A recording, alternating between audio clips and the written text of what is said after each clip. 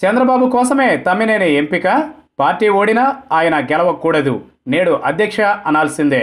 Tammineni Sitaram AP శాసనసభ క్రొత్త సభాపతి, ఏకగ్రీవంగా ఎన్నికైన నేత, సుదీర్ఘ రాజకీయ నేపథ్యం, 6 సార్లు ఎమ్మెల్యేగా, 9 ఏళ్లు మంత్రిగా పనిచేసిన అనుభవం.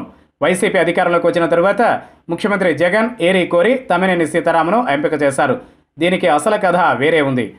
ఉత్తరాంధ్ర బీసీ వర్గానికి చెందిన తమ్మినేని ఎంపికలో సామాజిక సమీకరణలతో పాటుగా అసలైన రాజకీయ సమీకరణము ఉంది. ప్రతిపక్ష నేత చంద్రబాబు ద్వారా తమ్మినేని సీతారాంను అధ్యక్ష అని పిలిపించాల్సిందే. ఎందుకంటే టీడీపీ ఆవిర్భావం నుండి తమ్మినేని శ్రీకాకుళం జిల్లాలో ఎర్రం నాయుడుతో పాటుగా తమ్మినేని టీడీపీ కీలక నాయకుడు.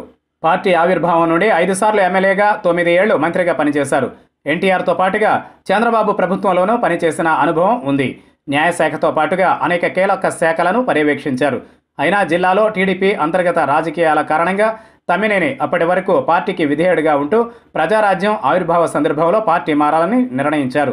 ఎర్రన్నాయుడుతో ఉన్న విభేదాల కారణంగా ఆయన కోసం పని చేయలేను, టీడీపీకి ద్రోహం చేయలేనని ప్రకటించి టీడీపీని వీడారు. ప్రజారాజ్యం నుండి 2009 ఎన్నికల్లో ఆమోదాల వలస నుండి పోటీ చేశారు. ఆ సమయంలో తమ పార్టీని వీడి తమ్మినేని ప్రజారాజ్యంలో చేరడాన్ని టీడీపీ అధినేత చంద్రబాబుకు రుచించలేదు. అదే తమ్మినేనిని దెబ్బతీయాలని నాడు నిర్ణయించారు.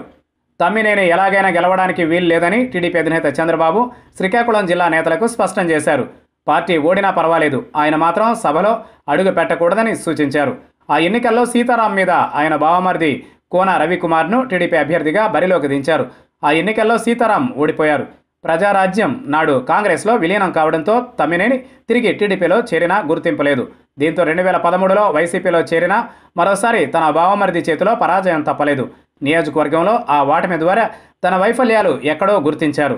ఒకవైపు వైసీపీ అధినేతకు దగ్గరయ్యారు, మరోవైపు నియోజకవర్గంలో విస్తృతంగా పర్యటించారు. దీంతో తాజా ఎన్నికల్లో ఆయన వైసీపీ నుండి ఎమ్మెల్యేగా గెలిచి 6వసారి శాసనసభలో ప్రవేశించారు.